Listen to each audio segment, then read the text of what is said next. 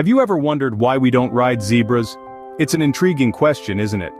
Zebras, after all, are part of the Equidae family, closely related to horses and donkeys. Yet, unlike their cousins, zebras have never been truly domesticated.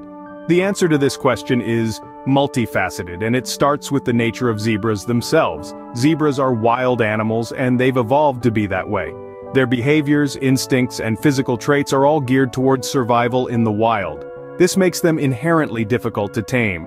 While individual zebras can be trained, their wild instincts make them unpredictable and potentially dangerous. Additionally, zebras are smaller than horses. Their backs aren't as strong, which makes them less suitable for riding. Even if you could train a zebra to accept a rider, the physical strain could be detrimental to the animal. Another factor is the zebra's social structure. Zebras live in small, tight-knit family groups, with complex social dynamics.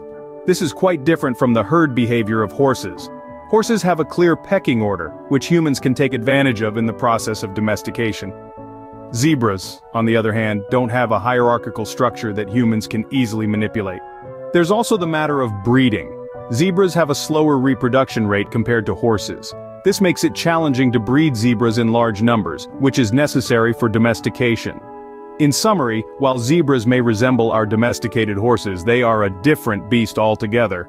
Their wild nature, smaller size, complex social structure, and slow breeding rate all contribute to why we don't ride zebras. It's a fascinating topic that reveals just how much the process of domestication has shaped the animals we're familiar with today.